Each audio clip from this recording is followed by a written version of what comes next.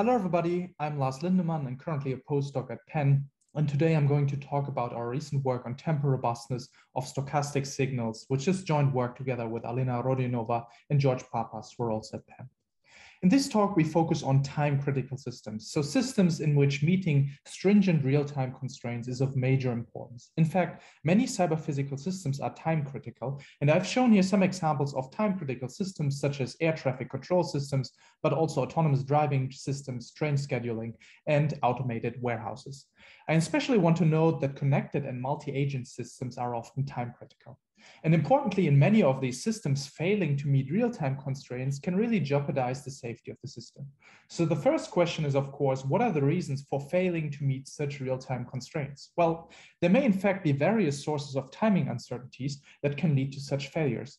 In network control systems, there may be delays in communication, computation, actuation, or even in sensing. For instance, in scheduling algorithms on embedded hardware, there may be delays in the computation. But also connected systems such as self-driving cars can be subject to timing uncertainties. In fact, Elon Musk stated recently in an interview that if you have a stack up of timing tolerances, then you can have a variable latency, which is called jitter, and which can make it hard to anticipate how to turn and accelerate the car. So in summary, robustness against timing uncertainties is critical. And we were asking the question in this work, how can we analyze temporal robustness? We claim two main contributions in this work. First, we define a notion of asynchronous temporal robustness for real-valued signals that we deem particularly useful. Second, we define temporal robustness for stochastic signals using notions of risk. Of course, there has been previous research on this topic that I now want to briefly summarize. There has been research on spatial robustness. However, spatial robustness does not necessarily correlate with notions of temporal robustness. More with respect to temporal robustness, there have been task scheduling algorithms, there has been research on robust timed automata, on hybrid systems conformance, and on temporal robustness for temporal logics. However, these works mostly consider temporal robustness only over abstracted domains. And there is in general no consideration of asynchronous events, and there's no notion of risk for stochastic signals. Okay, let us now introduce temporal robustness on an example. Therefore, assume we're given a signal x that consists of two subsignals x1 in red and x2 in blue. And we want that this signal satisfies a specification. In fact, we want that the difference between the first and the second subsignal is below 1 within the time interval of 145 and 155 seconds, which is indicated here in green. To express this specification, we define the function h, which is shown as a black signal in the plot here. And we naturally see the specification is satisfied if the signal is non-negative for all times in our time interval. We also define the satisfaction function beta, which evaluates to 1 if the specification is satisfied, as said before, and it evaluates to -1 if the specification is violated. So if there's one time point here for the black curve that is below 0 in the time interval. For this example, we're now asking the question, how should we define temporal robustness? In the paper, we present two notions of temporal robustness. The first one is the synchronous temporal robustness. The idea here is to shift the signal x synchronously in time until the specification is violated. So here on the left, you see our original setup. And now we're shifting the signal x by 5 time units to the right, as you can see here in this figure. And the specification is still satisfied. So let's shift a little more. Let's shift by 12 time units. And we see that still the signal satisfies the specification. So let's shift again a little more. However, now if we shift by 13 time units as shown in the right plot, we see that we violate the specification because there's one time point that is negative in our interval. So in fact, in this case, the synchronous temporal robustness is 12, which means that we can shift the signal by 12 time units to the left and to the right without violating the specification. We can even put this in math, and we define the synchronous temporal robustness eta to be equivalent to the maximum time shift we can find where we still have the same satisfaction of the shifted signal with a non-shifted signal. In the paper, we also define the asynchronous temporal robustness. The idea here is to shift the subsignals x1 and x2 individually in time. So we're shifting them asynchronous until the specification is violated. So for our original setup, let us now shift the first subsignal by 1 time unit to the right and the second subsignal by 1 time unit to the left. And we see here that the specification is still satisfied. So let's shift a little more. Let's shift individually by 3 to the right and 2 to the left. And we still see the specification is satisfied. However, if we now shift a little more by 4 and 3, we see that the specification is violated because here the black signal drops below 0. So it turns out in this case that the asynchronous temporal robustness is 3, meaning we can shift each subsignal by at most 3 time units while still satisfying the specification. We can again put this in math, and we define the asynchronous temporal robustness theta to be equivalent to the maximum individual time shift such that we have the same satisfaction property. As a direct consequence of these definitions, the temporal robustness quantifies the permissible timing uncertainty. In fact, the synchronous robustness upper bounds the permissible synchronous time shift such that the satisfaction of the shifted signal and the non-shifted signal is the same.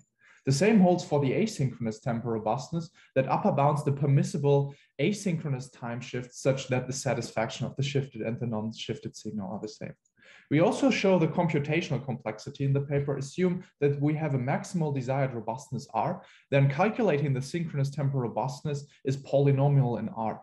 However, the asynchronous temporal robustness to calculate it is exponentially in n, which is the dimension of the signal.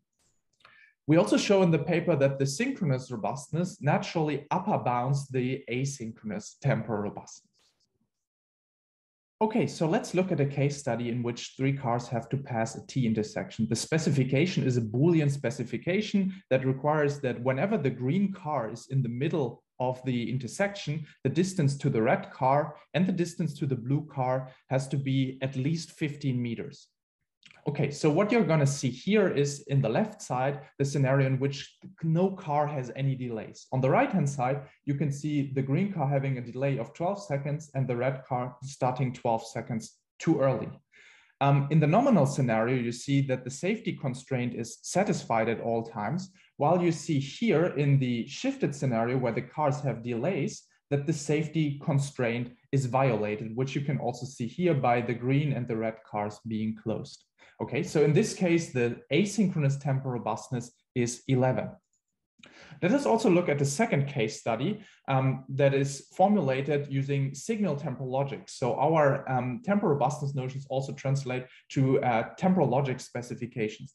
The task description here informally given is that we're having 2 robots and both robots should recharge here in the charging region, eventually gather together in region B and periodically visit region A. And the satisfaction of all of these subtasks is shown here. And you can basically infer that when the lines are green, the specification is satisfied. So here, the second robot charges, then the first robot charges, regions A are periodically visited. And here you will see in the other subfigure that robots 1 and 2 are in region B at the same time. So the specification is satisfied.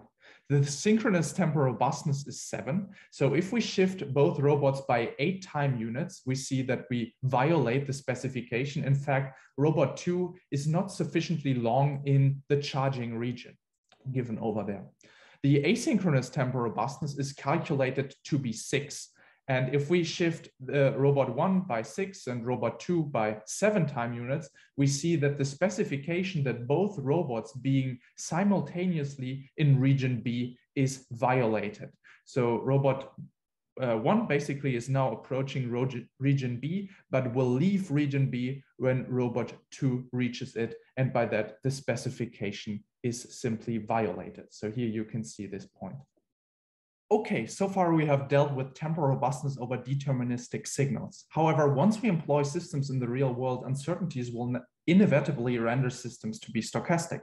For instance, in the case of our car example here, the velocity of the cars may be subject to noise so that the trajectories of the cars are drawn from or described by a distribution. In fact, the temporal robustness then also becomes a distribution because each noise realization will lead to a different trajectory that leads to a different temporal robustness value. And the question that we were asking ourselves is, how can we define temporal robustness for stochastic signals? And can we measure the risk of not being temporally robust?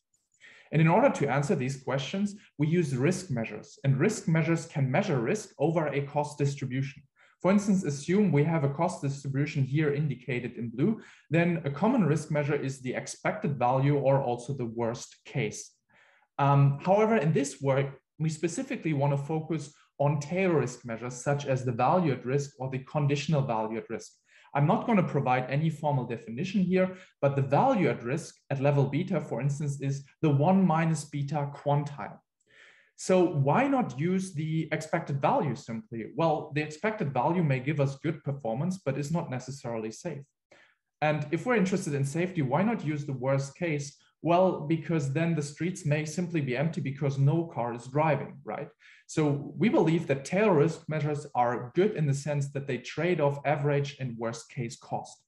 So how do we use these risk measures now? We define the synchronous temporal robustness risk by picking any risk measure, for instance, the value at risk, and wrapping it around the negative synchronous temporal robustness.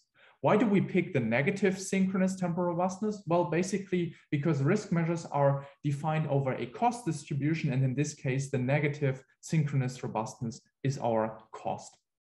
Similarly, we can define the asynchronous temporal robustness risk by just picking a risk measure and wrapping it around the negative asynchronous temporal robustness. So the next natural question is, of course, can we compute the temporal robustness risk? And the answer in general is no, we cannot do that. However, we can estimate the temporal robustness risk from data. And we're going to show this now for the value at risk, but I want to emphasize we can do this for any other risk measure as well. So assume we want to estimate the asynchronous temporal robustness risk. So Z is set here in this case to the negative asynchronous temporal robustness. And assume that we have observed n trajectories that lead to n different temporal robustness values that we consider here to be ordered already in an increasing way. So the ith temporal robustness value that we have observed is not greater than the I plus 1th value. Then we obtain upper and lower bound as follows. The upper bound is basically the n times beta plus gamma highest value that we observe. And the lower bound is the n times beta minus gamma lowest value. And gamma here is a constant that is given as follows, where delta is a failure probability that we're willing to accept. And then we show that with a confidence of 1 minus delta, it holds that we have in fact obtained upper and lower bounds. Okay, let's look again at the t-intersection scenario. In this case, however, we assume that the initial times of the cars are uniformly distributed within minus d and d, where d is the maximum permissible delay. What we did then is we varied this maximum permissible delay here in the rows, and we calculate risk measures, so the value at risk at different risk levels. So here at the 5% quantile upper and lower bounds, and at the 2% quantile upper and lower bounds. The first thing we observe is that the estimates are tight. So if we look in the first and second column, the values are very tight. The second thing we note is that the estimates tell us how much more timing uncertainty we can sustain. In fact, in the paper, we show that the risk, if the risk measure is monotone and translationally invariant, which applies to most of the risk measures, then the risk of the perturbed system is upper bounded by the risk of the non-perturbed system plus the maximum permissible delay. We can see this here. If we don't have any delay, our risk is minus 10. And that tells us by this bound that our risk for a maximum permissible delay of 10 is at most 0, which holds, which we have verified here. I also want to show the following case study. On the left side, you see the t-intersection that we looked at before. And on the right side, you see the same intersection, but the velocities of the red and the blue cars are now flipped. We see something very interesting if we look at different risk measures at different risk levels. Basically, at the 15% quantile, the risk measures tell us that the scenario 1 on the left-hand side is the least risky one, while risk measures at the 5 or 2% quantile tell us that the scenario 2 with the flip velocities is the least risky one. And this is also what we can see here in the plot of the distributions, where the blue distribution has a tail of very non-robust realizations. And by that, I'd like to thank you for your attention. Also, we have code online that you may want to have a look at, and I'm happy to answer any questions now.